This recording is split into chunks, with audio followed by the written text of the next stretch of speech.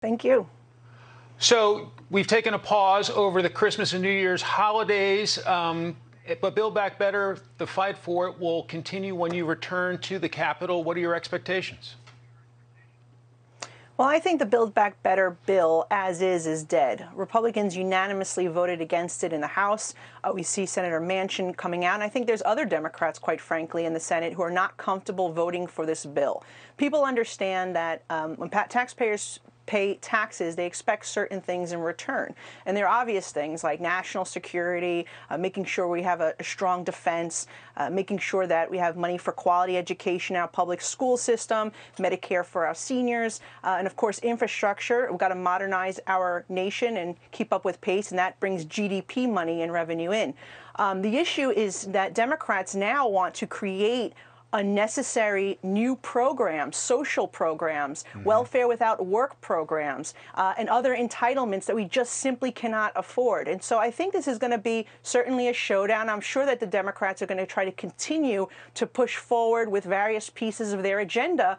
But I will say this, Republicans have been very good at actually stopping major pieces of their agenda. If you look at what happened this year, we've exposed that Build Back Better law for what it was, and it ended up dying because Democrats didn't want to support it. We also stopped using taxpayer money to fund political campaigns, all their radical campaign election law changes, the anti-police measures, taking away qualified immunity from our police officers, packing the court, another big one. Republicans have done a good job despite being in the minority.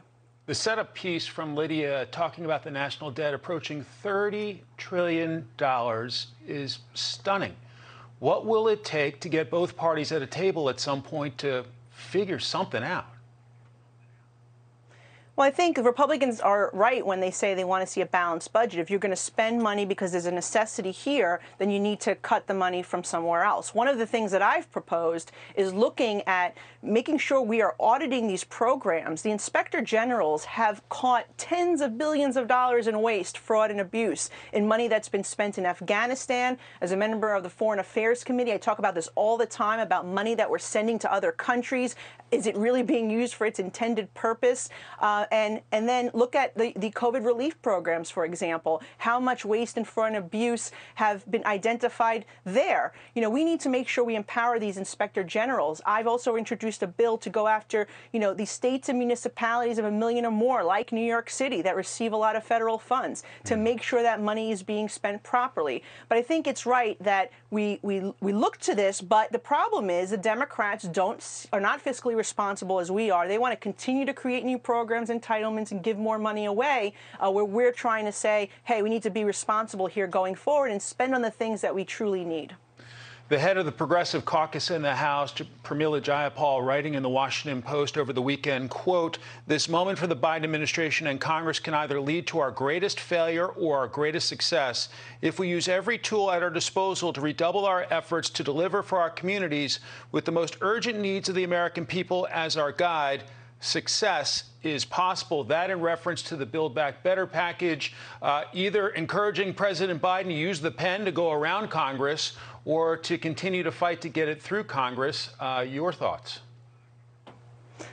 The people in this country elected representatives to do a job, and that is to go to Washington and vote in the best interests of their district. To try to take away that representative democracy is wrong. This is something you would hear in my mother's homeland of Cuba, that unilateral dictatorship, that what the president can enforce these things and go around Congress. We will certainly be pushing back and fighting against that every single step of the way. Look, we had a lot of successes in stopping bad policies. We have to keep a strong defense in 2022 until we could take back the House the following year, and there can be a balance once again. Because what we know, particularly as New Yorkers, one-party rule is no good, and we're seeing that play out in Washington right now. We're nearly out of time, but I want to put on the screen the Fox Business headline on gasoline prices, looking at inflation heading into the new year. Gas Buddy says $4 per gallon in the national average, not out of the question in 2022. Major U.S. cities will likely feel the biggest impact. How does that inflation threat shape what happens on Capitol Hill in 2022? Yeah, major issue. And if you look at not just the gas prices, but inflation across the board compared to under the Trump administration, if you look at illegal immigration, if you look at all the issues in comparison from this year to last year, we are much worse off under Joe Biden. And we've encouraged him to pursue a more independent strategy when it comes to energy. Let's do domestic exploration. The Keystone Pipeline was a major issue that he killed.